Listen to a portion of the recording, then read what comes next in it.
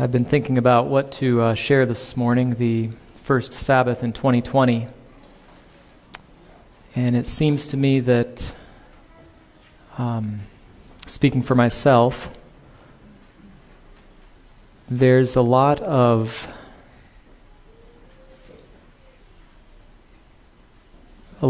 pain and suffering that I see around me. I see in my own life in a few small ways, but some relatives, church members, church families. There's a lot of persecution in some parts of the world. There's, especially after the holidays, there tends to be a feeling of, I guess depression would be the best word to put on it, because you kind of feel let down after all the family's been there, the excitement and everything. And so I was wondering what to speak about. I've really enjoyed the class on Hebrews, and there's one chapter specifically that I think speaks to that situation that I see myself facing, that in some ways I see our church facing as well. You know, burnout is a real thing. It affects Christians, and the Bible has answers for that. So with that, let me tell you a story. No, let me tell you half of a story, and then the last half, of course, comes later. Micah Herndon was a 31-year-old Marine veteran from Talmadge, Ohio, and he was running to honor 3 fallen friends: fellow Marines Mark Juarez and Matthew Ballard, and a British journalist named Rupert Hammer. All 3 were killed when their vehicle hit an IED in Afghanistan in 2010. Herndon was in the same convoy at the time. He, in fact, was the lead machine gunner. And you know, survivor guilt's a real thing. He would always be haunted with the thought, maybe if I'd been more attentive, if I'd seen some sign of that IED, my friends would still be here with me. So he started running to help deal with this guilt that he was experiencing, the negative emotions and the depression. The Boston Marathon, which is what he was running in currently, was his 3rd marathon. His goal was to finish in 2 hours and 53 minutes. He had finished the Akron Marathon, the one he had just run several months prior, in 2 hours 55 minutes. But, and I'm not a runner, don't know anything about this, apparently in the Boston Marathon around mile 20 there's this thing called Heartbreak Hill. And it's just what it sounds like. It took its toll, and by mile 22 his legs didn't really work for running very well. That's when I realized I wouldn't get my goal time, Herndon said. I felt like a failure, like I failed my brothers who I had lost. I still had 4.2 miles to go, and I could hardly keep a power walk pace. But Herndon was still on a mission for his brothers, so he vowed to finish by any means necessary without aid. His legs held up until he turned onto Boylston Street. He made it most of the way down with the finish line clock in sight, but about 75 yards from the finish line, he stopped. And our story stops. We're going to study a race today in Hebrews chapter 12. But before we do, let's pray. Dear Jesus, I ask that your word will speak to each one of us today. Man's words, if they have any value, echo the words of God. I ask that through the power of the Holy Spirit, each of us will understand something new from the Bible today that will touch our lives and give us a new understanding of what it means to run the race. In Jesus' name, amen. I really enjoyed Sabbath school this morning. Had a lot of good participation. So we'll have a little bit of participation here as well. I have a microphone. And to save my voice, I'm going to, various points in the service, ask individuals to read. So go to Hebrews chapter 12. You better be there because I might call on you. So everyone there, if you're there, say amen. Amen. Hebrews chapter 12. It's good to see you here, sir. Can you read for us? Hebrews chapter 12 and verse 1. Hebrews chapter 12 and verse 1. Therefore, we also, since we are surrounded by so great a cloud of witnesses, let us lay aside every weight and the sin which so easily ensnares us, and let us run with endurance the race that is set before us. So if I had to ask you about this race, would you say it's more like a 50-yard dash or more like a Ironman sort of? It's definitely the Ironman. Why would you say it's more like the Ironman based on the verse there? Because as we read it, it's the word endurance. You have to continue. To endure something is to go through something that, really takes a lot out of you. Okay, good. Well, thank you very much. Question in general for the congregation. Do each one of us have a race to run? Yes. We do. Do you get to choose your race? What does it say in the verse? It's the race that's set before you. Who sets it before you? God does. Let's hear. Say that louder. God. That's exactly right. God's the one who gets to choose. We don't get to choose. Who's this cloud of witnesses that's being referred to? Hebrews 11. Hebrews 11, of course, is the chapter we call the faith chapter. And there are people who have gone before us. Certainly the heroes of faith mentioned here, but each of us in our own lives probably have individuals that have gone before us as well, don't we? That have showed us the way, that have inspired faith in us. The last part of the verse has 3 commands. Do you see them? What's the first command? Say again. Say it louder. Lay aside every weight. Lay aside every weight. And then there's something else we're to lay aside as well, right? The sins. Are those things different sometimes? They are. Question for the kids. Justin, have you ever run a race? Yeah. You have? Did you win? No. You didn't win. Close. Okay. Do you think you would have done better or worse if you'd gotten a whole bunch of rocks and put them in your pockets? A little bit worse. A little bit worse? Wow, he's a strong boy. He doesn't care if he has rocks in his pockets. So you fill up all your pockets with rocks, and you're weighed down. And you're going to do a little bit worse. Now, is it wrong to run with rocks in your pockets? No. No. Is there any command in the Bible says you can't do that? No. It's not wrong to do that. But if you're running a race, you don't want to do that. If you want to win, right? If you want to endure to the end, as Kip said. But there are certainly sins also that we need to lay aside, aren't there? I'm speaking to you kind of from my heart here. It seems to me that for myself, it's very frequent that the weights lead to sins. Does that make sense to you what I'm talking about? That if we understand that we're running a race and that there are certain things that we need to lay aside as part of that process, that if we choose to hold on to those things anyway, that's going the wrong direction, isn't it? That indicates kind of an attitude that, what's wrong with this anyway? That type of attitude, at least in my life, invariably leads me into sin. Even if the thing that I'm wanting to hold on to, that I recognize as a weight, as I choose to hold on to it, it leads me downhill. And then what's the last command in that verse? Let us run with patience or endurance, depending on your Bible translation. Probably endurance is a better translation for us today, but we'll see this same word all through Hebrews chapter 12.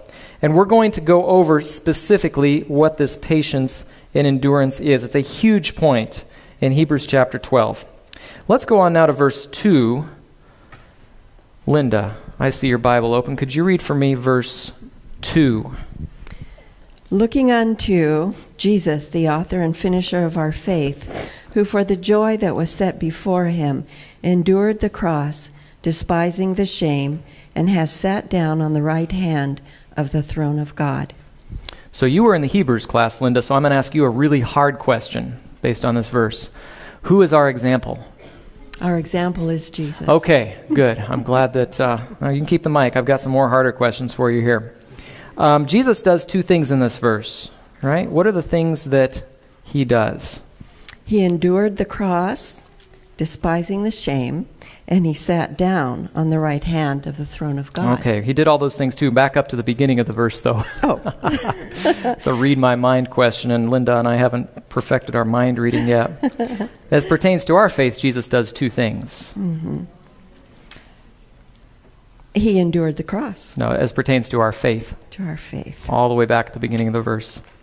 Verse 2? Verse 2. Looking to Jesus, unto Jesus, the author and finisher. Yeah, so he's the one. Does any of your Bibles say the beginner or the progenitor or something like that? The pioneer is the idea. The idea of the author, it doesn't necessarily mean writing something. It means the one who begins it, the one who starts it. But also he's the one who completes it, the finisher. And that work is exactly the same word that is the last word in Hebrews chapter 11.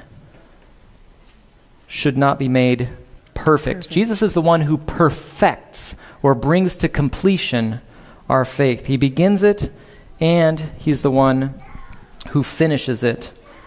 I like the word author, though, because in the book of Hebrews, when you begin your Christian walk, is there some writing that happens on you? Do you remember Hebrews chapter, I think it's chapter 10? When you begin your Christian walk, God does some writing on you. Do you remember what he writes and where he writes it? He writes his law in our hearts. We might come back to that idea. The idea that Jesus is the author, the beginner. He's the one who writes on us. But he's also the one who finishes. The rest of this verse that Linda was referring to talks about two events in the life of Christ. One is linked with beginning our faith. See, as we look to Jesus on the cross, that's what begins our faith. It's the foundation of the Christian hope. But as we understand what Jesus is doing, sat at the right hand of the throne of God, that's Jesus' ministry in heaven. And it is that ministry that we especially want to understand today, because that is what finishes the work in us. Both of these phases are seen all through the book of Hebrews, and they're both very, very important.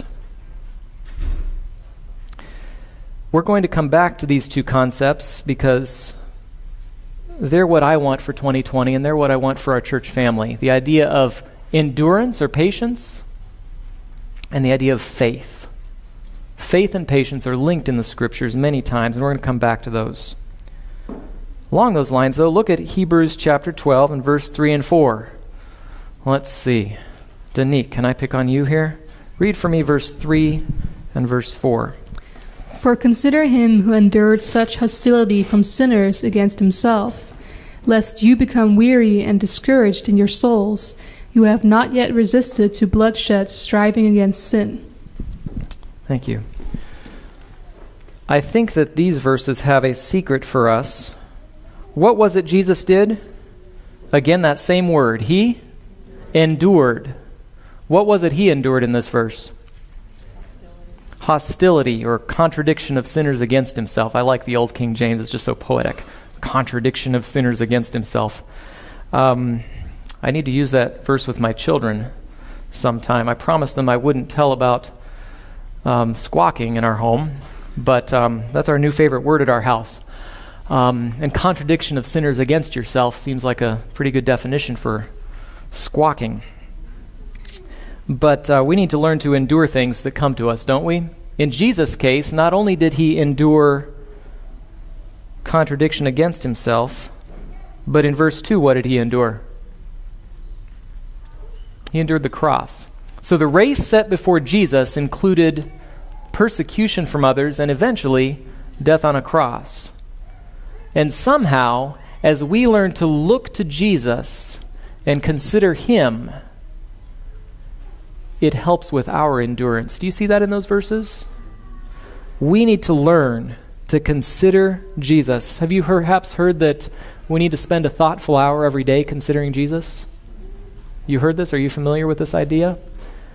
So in 2020, if you are feeling depressed, if you're feeling burned out, if you're feeling like perhaps life is just coming at you from all angles, we need to learn again. I need to learn again. I need to learn for perhaps the first time. What does it mean to consider him? Because it is that is going to help with my endurance. I'm not going to ask you to read verse 5 through 11, but I'm going to ask all of you to scan over that section, and there's a key word that I want you to see there. The question is, what is it you're called to endure specifically in verses 5 through 11? Oh, say it out. Chastening. Chastening. Now, if I asked Justin if what chastening means, would he know? He's shaking his head no. That's a pretty big word, isn't it? Let's ask, let's see. I don't know. Who am I going to ask to explain what chastening is here? I don't know. Emily, you were in the Hebrews class as well. What does the word chastening mean to you? Correction. Working on certain aspects of one's character. Okay, correction. Is that a good synonym? I like that. Justin, you know what correction is? You know what correction is. What are some other words? Discipline. Spanking. Reynold, thank you. Is that chastening? It sure is. Justin, do you know what spanking is? Never mind. You don't have to answer that. Justin's never going to sit here ever again. Chastening. We need to endure chastening. Do you see that over and over again in those verses, 5 through 11? We're not going to study every single verse in Hebrews 12, I promise. But I want you to see that this section is of special interest to us today. It specifically applies to each one of us in God's church at this time in Earth's history. Why? Do you remember at the end of time, the last of the 7 churches is called the Church of? What does the Church of Laodicea get from God? Chastening. Look at Revelation 3, verse 19. Keep a finger here. Look at Revelation 3, verse 19. This is to the last church. God's people at the end of time are a sorry mess, if you've ever studied the Church of Laodicea. But God doesn't want to leave them there, so what does he give them? Revelation 3:19. Who's there? All right. Could you pass this down for me? Thanks. I'll walk around there. Read for me Revelation 3, verse 19. Those whom I love, I reprove and chasten, so be zealous and repent. Thank you. So keep the mic. In that verse, it tells us why Jesus reproves us or chastens us. Why does he do that to us? Because he loves us. Because he loves us. Did you see that back in Hebrews chapter 12 as well? In Hebrews chapter 12, verse 6, what does it say? Whom the Lord loves, he chastens. Thank you. So that gives us the reason, the emotion, or the impetus for Christ to reprove us and to chasten us. And that's what he's doing specifically for our church right now. But what's God's purpose or goal in reproving and chastening his church? Go back to Hebrews chapter 12. God's church needs it. And if you look through here, verse 11, verse 10, why is it that God is chastening his church? To bring righteousness. And there's a synonym for righteousness in the other verse. To bring holiness. God's church at the end of time needs chastening, and Jesus will do this because he loves them. He has a goal in mind. The goal of chastening is to bring righteousness and to bring holiness. Do you see that in those verses? So Justin, when your parents spank you, what is it they're trying to do? They're trying to discipline you so you can be righteous and holy. And that same goes for my kids down the road there, is a little farther as well. I love embarrassing my kids. Jesus wants to chasten us. And Hebrews chapter 12 is a race that we are on. And Jesus, along the way, needs to teach us lessons. I want you to see some connections here. Look at Hebrews chapter 12, verse 12 through 14. Let's come over here. I haven't been over here much. Daniel, can you read that for me? Hebrews chapter 12, verse 12 through 14. Pursue peace with all people and holiness. 12 verse 14? 12 through 14. All three verses there, yeah. Therefore strengthen the hands which hand down and the feeble knees, and make straight paths for your feet, so that what is lame may not be dislocated, but rather be healed. Pursue peace with all people and holiness, without which no one will see the Lord. Okay, thank you. Have you ever felt that way, Daniel? Hanging down, discouraged, tired? What about you? You seem a little more cheerful than myself or some others here, perhaps. You were smiling more when I asked, like Anthony over there. Anthony's smiling. But when I looked out of the congregation today, I don't know. It seemed to me there was like a weight on some of you. Maybe there's some weights we need to get rid of. I don't know. That's a different application. But it is possible in the Christian life that some people like my wife are halfway up Mount Whitney and their feet are about to be lame. They're trying to put one foot in front of the other, but they're not going to make it. What does this verse tell us to do? Help them. Help them. Make straight paths for your feet. Verse 13, do you see that we're talking about a pathway? We're still talking about that same journey, just like in verse 1. And verse 14, the first word is follow. Of course, we're following Jesus, and Jesus wanted peace with all men. We're talking in chapter 12 about a race, a journey, a path, some place that we are to follow. And along the way, Jesus is going to teach us lessons. I want you to see that chapter 12 in Hebrews is a manual on how Laodicean Christians become part of the 144,000. This is the pathway, this is the race that is set before us to go from a people who need chastening to a people that exemplify holiness and righteousness because they've accepted the chastening. Look at Hebrews 12, verse 2. Who are we following again? Who's our example? Jesus. What does it say about the 144,000 in Revelation 14, verse 5? They follow the Lamb wherever he goes. They're following in that pathway. We're going to talk here about patience and faith. You might recall that Revelation 13:10 and 14:12 say, here is the patience of the saints. Here are those who keep the commandments of God and have the faith of Jesus. If we follow the path outlined here in Hebrews chapter 12, skipping down some verses to verse 22, where is it we end up? We are coming to Mount Zion. Where are the 144,000 pictured in Revelation 14, verse 1? They're on Mount Zion. This pathway is to take us there. In light of the message that we understand, the three angels' messages, we need to serve God in Hebrews 12:28, down near the end of the chapter, with reverence and godly fear. You might remember that our message, our end-time message to give to the world in Revelation 14:7 calls everyone to fear God.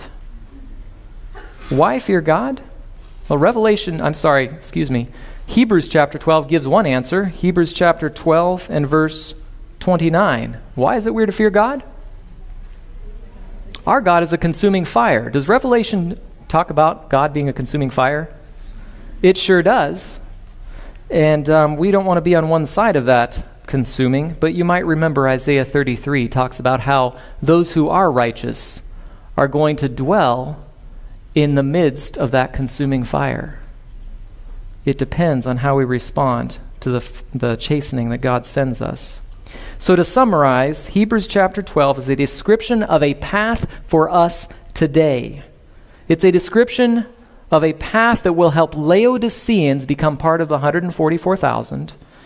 It's a description of a path that takes those who need chastisement to those who make it to Mount Zion.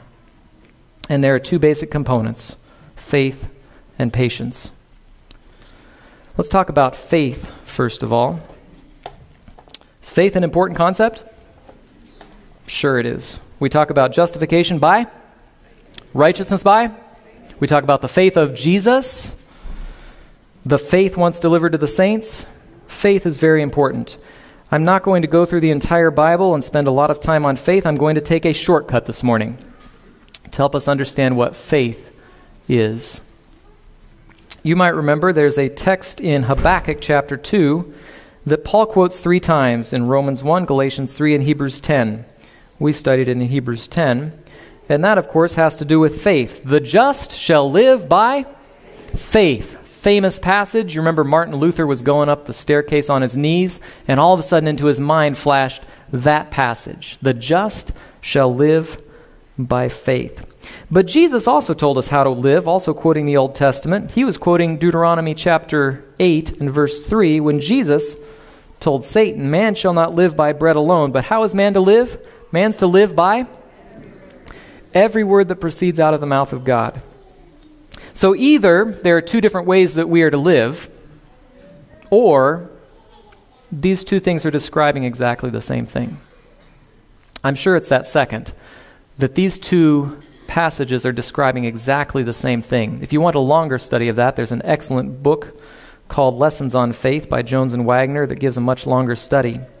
But faith is living by every word that proceeds out of the mouth of God. And when I understood that, all of a sudden, parts of the Christian walk that were a little bit mysterious to me kind of came alive. Parts of the Christian walk that, the idea of faith and works, how do those work together? Well, consider this.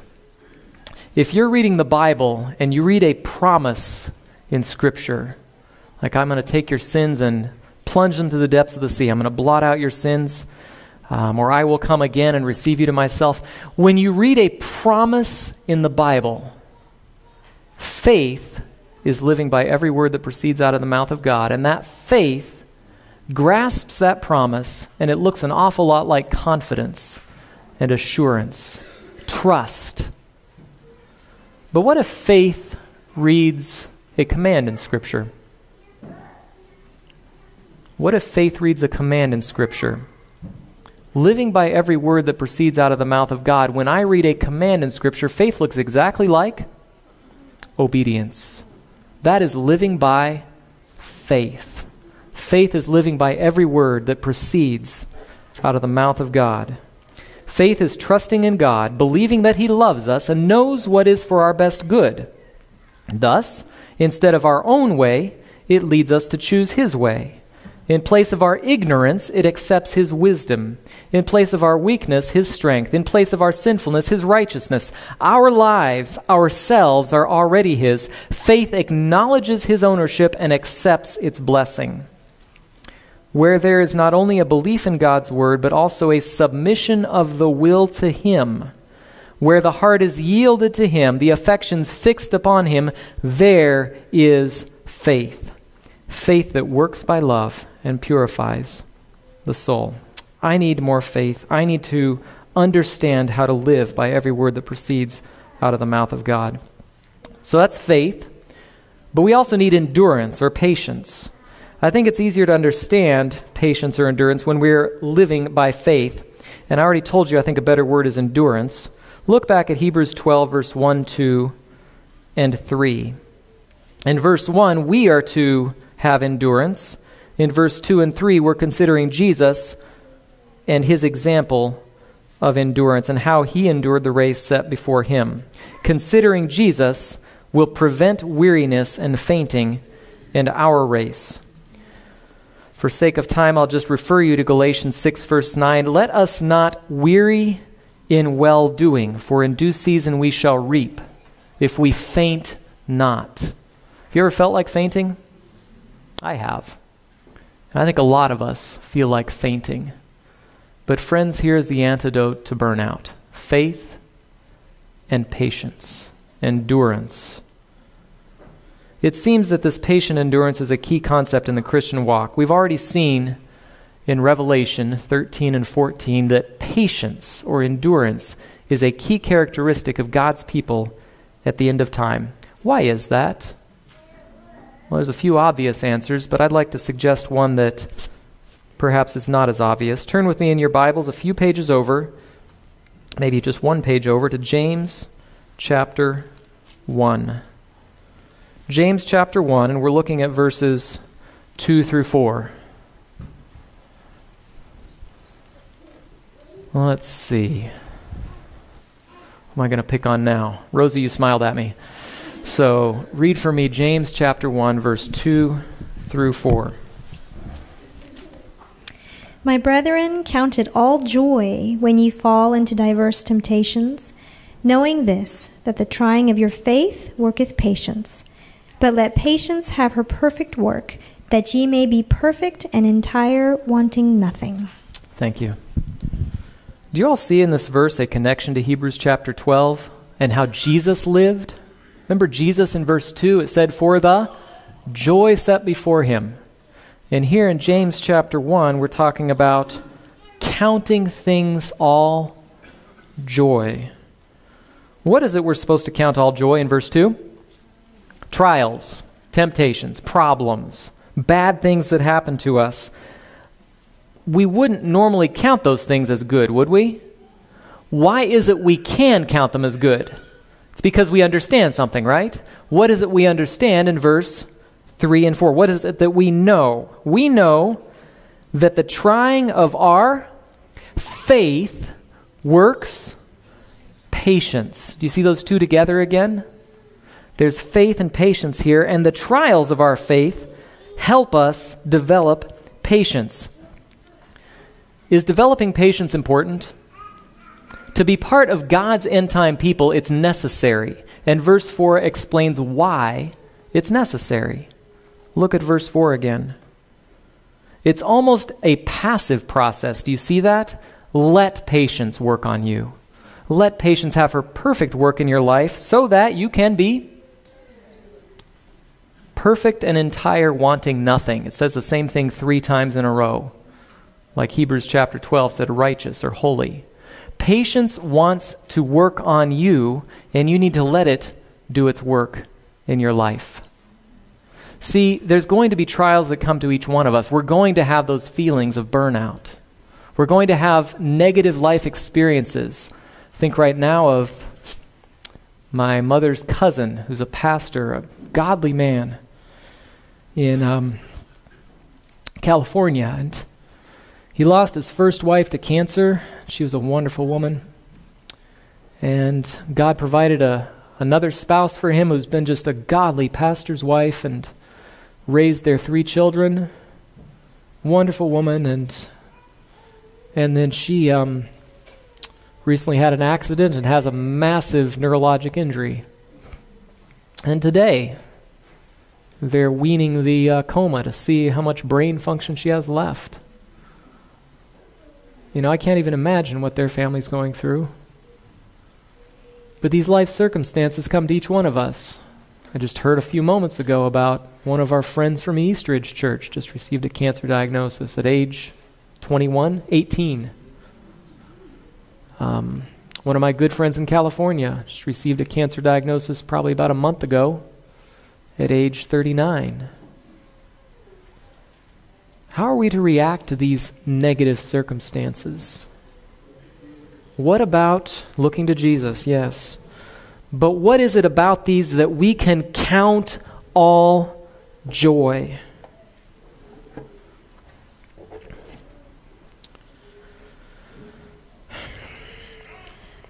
It's a difficult thing to say. It's an even more difficult thing to put into practice. But our response to these tryings of our faith develop patience. And that patience is the mechanism whereby Jesus is preparing each one of us for heaven. That's what James chapter 1 is teaching. I want to read you a quote from the book Thoughts from the Mount of Blessing. And I think that if we each learn to internalize this, it is what leads to joy. It's what led to joy in Christ's life, and it's what will lead to joy in my life today. It's a life-changing concept to realize it. The Father's presence encircled Christ, and nothing befell him, Jesus, but that which infinite love permitted for the blessing of the world. Here was his, Jesus, source of comfort, and it is for us. We can have the same source of comfort that Jesus had. Now personalizing it, he who is imbued with the Spirit of Christ abides in Christ. So have a mental image. Jesus knew that the Father surrounded him with his presence at all times. The only things that came to him came from God. You and I can have that same experience. We can be abiding in Christ, encircled by Christ.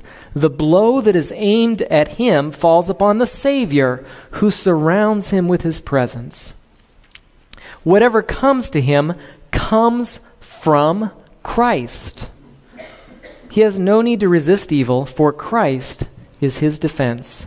Nothing can touch him except by our Lord's permission, and all things that are permitted work together for good to them that love God.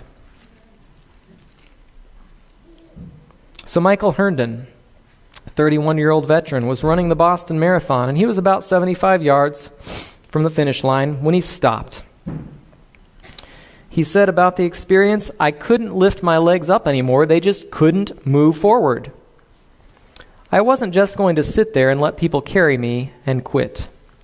Not through the toughest times of that race did quitting enter my mind. I started the race by myself. I was going to finish it by myself." Unable to walk, Herndon began crawling, telling runners and medical staff not to help him until he was across the line. Multiple videos demonstrate the cloud of witnesses that cheered him on, but he didn't hear them. Tunnel vision and single-minded focus on the goal shut out everything else. When he crossed the finish line, the crowd erupted in cheers. One of the internet memes that's been made out of that story has the question, how badly do you want to finish? Right? So in the race set before you, how badly do you want to finish? We need faith to understand the nature of the race in which we're engaged. Because we're not engaged in a race competing against others. In fact, we're not really competing against anything except our own sinful selves. The race set before us is designed by God to develop in us a character fit for heaven. That is the race set before us. And as we understand that all things come from Christ, we will develop patience. We'll develop endurance. We'll develop a joy in the journey that is not comprehended or comprehensible to those around us who don't understand the experience of abiding in Christ.